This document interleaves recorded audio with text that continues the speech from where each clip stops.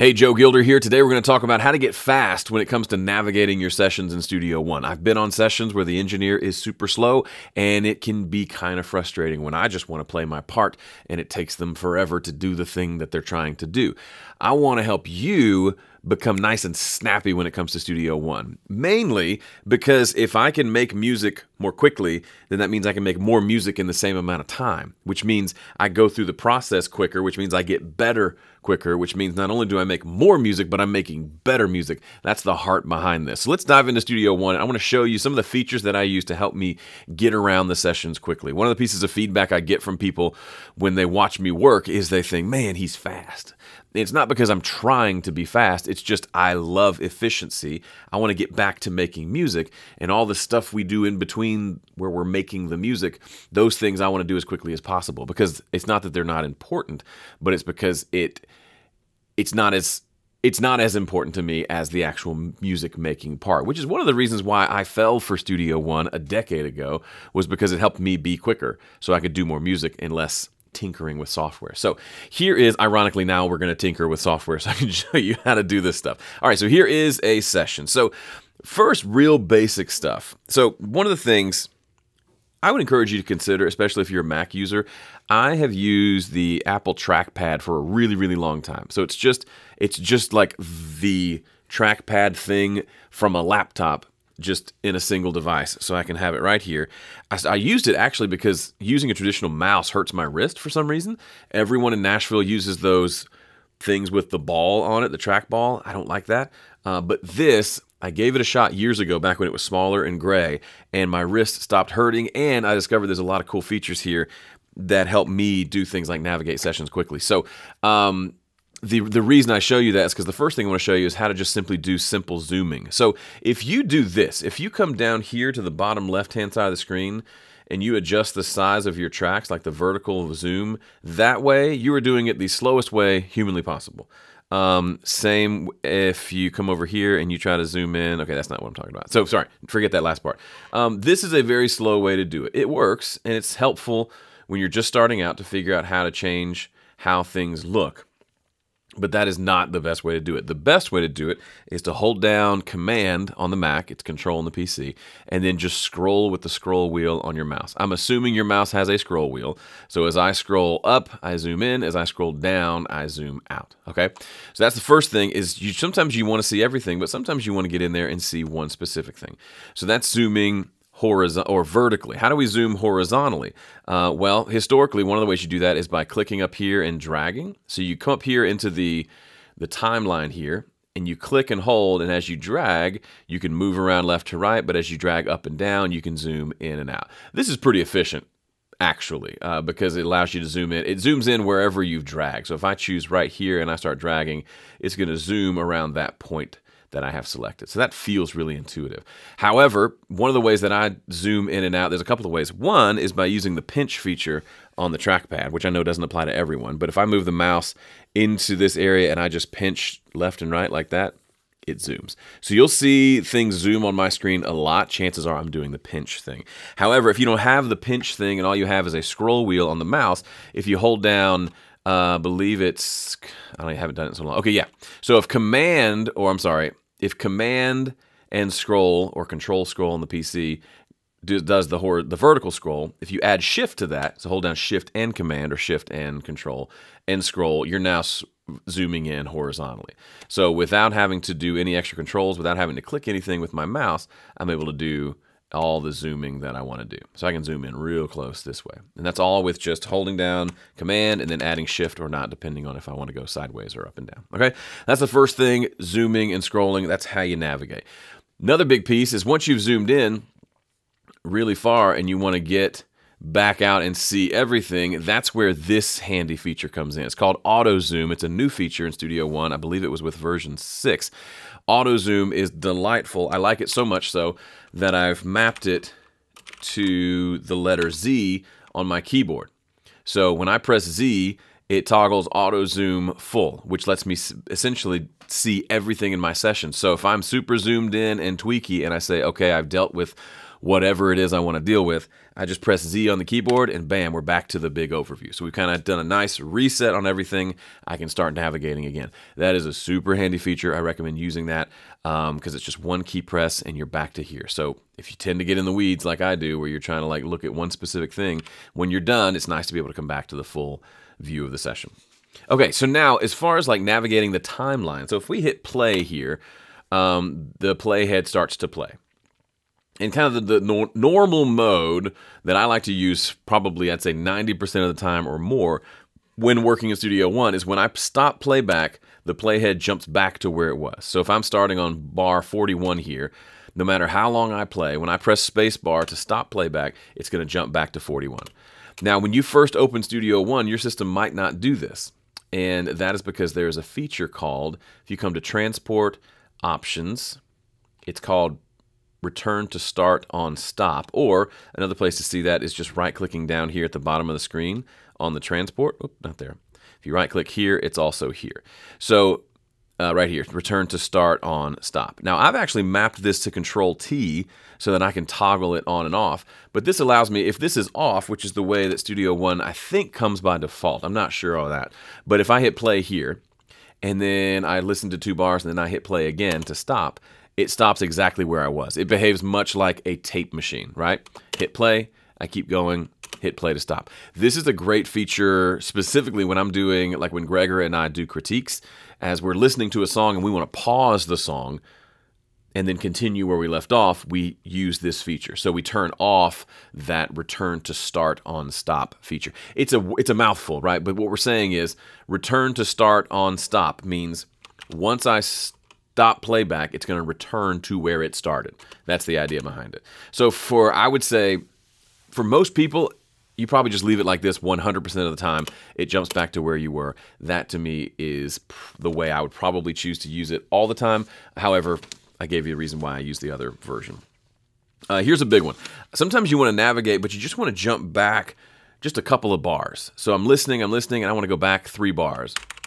I can do that really easily. How did I do that? It's with a keyboard shortcut that you have to set up. So come to your menu, go to Keyboard Shortcuts, and search for the word rewind. And the command we're looking for is called rewind bar. So all that means is when I use this command, it's going to rewind the playhead by 1 bar, 1 measure. And I've got this mapped to the left bracket.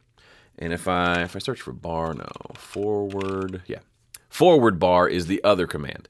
So by using the left and right brackets with these fingers, so that's the keys right next to the letter P on my keyboard, I can very easily navigate my session without having to use the mouse, without having to find the exact spot and click it. That doesn't mean clicking with the mouse is bad. This is pretty quick, but so is this. But especially if it's playing back and I'm sitting here listening and I say, wait, what was that? It's nice to be able to just go pop it back a couple of measures. So something like this.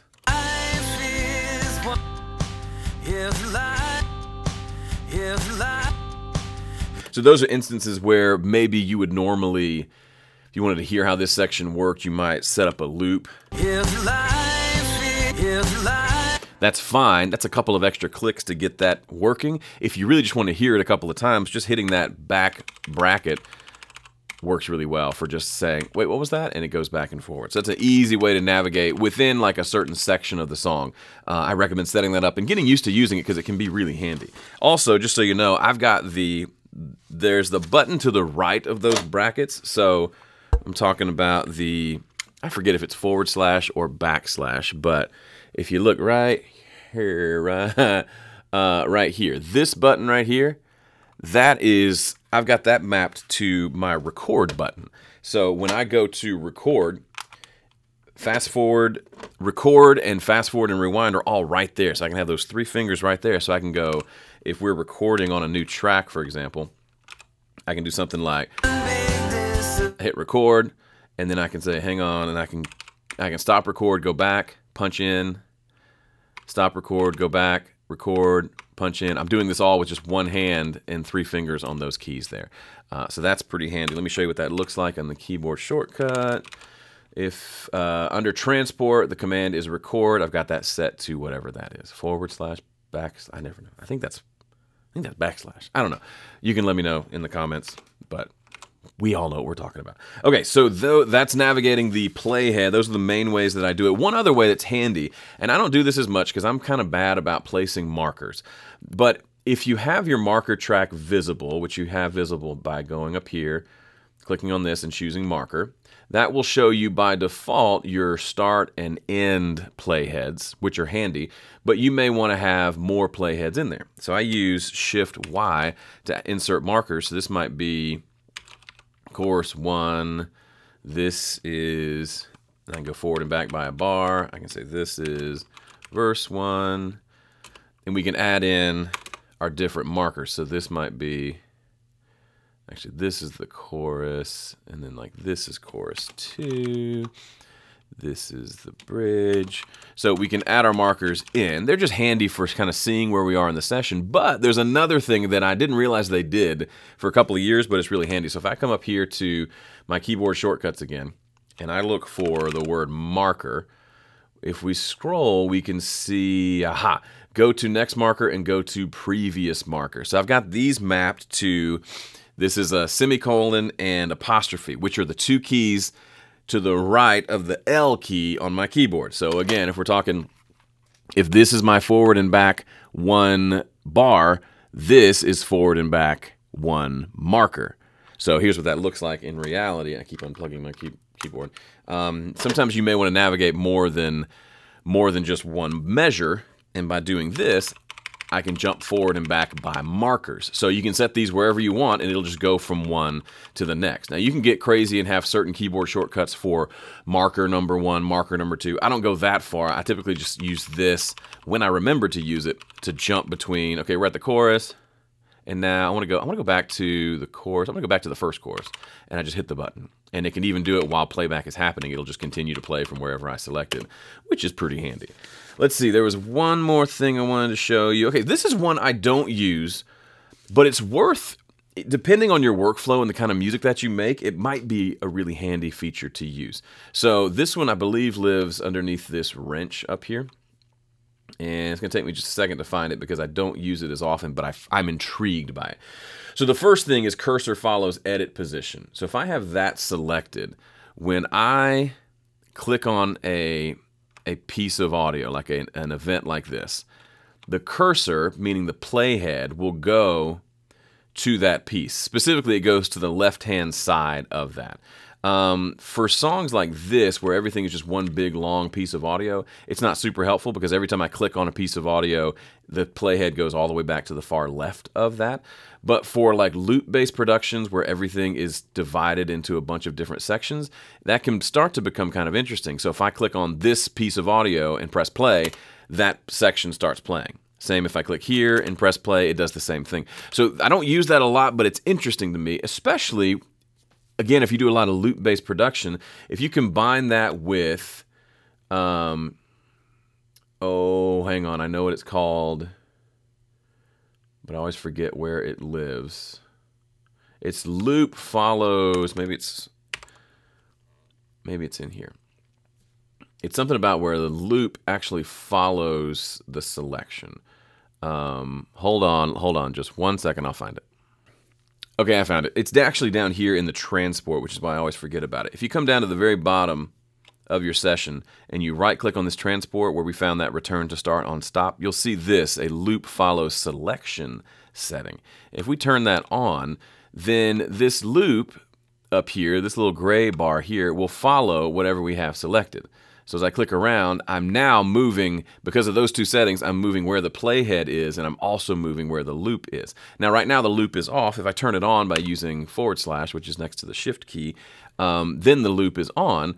So as I'm playing it, it's going to loop that selection, and if I come here, it's going to do the same thing. I have to stop playback and go back. But this I don't use a ton because, like I said, I have big, long chunks of audio. I'm not doing lots of loop-based production. So if I click on this, for example, the loop goes the entire length of that audio file. That's not terribly useful for me. But if you can imagine a song that is built around 1-bar, 4-bar loops, as I click them, this becomes an interesting feature to have turned on. I'm going to turn it back off so it doesn't confuse me later, but those are handy settings that don't work for my workflow, but they might work for yours, and I thought it would be worth showing you how that works.